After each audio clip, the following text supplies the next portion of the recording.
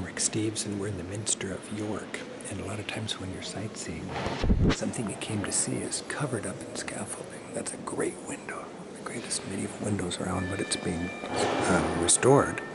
But they've got a special exhibit that talks about a rare chance to see some of the world's greatest stained glass, newly restored, looking better than ever. These are close-ups of stained glass from the book of Revelation. This dates back to the 12th century or the 13th century. Here we have John, St. John, and God says, "Come on up here, I want to show you what's going on."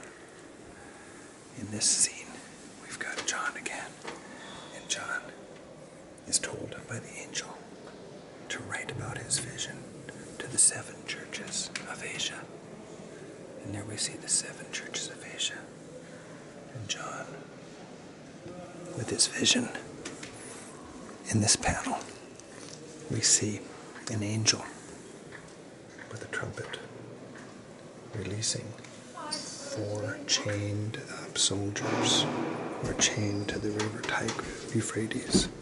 And they will form a vast army, multiply, and eventually kill 1/3 of humanity.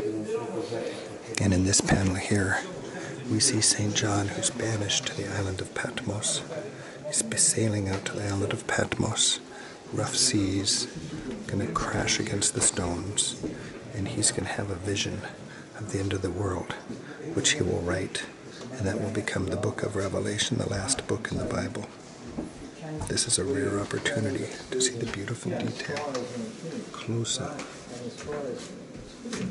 created by the anonymous craftspeople and artists of the Middle Ages. And so to get it finished,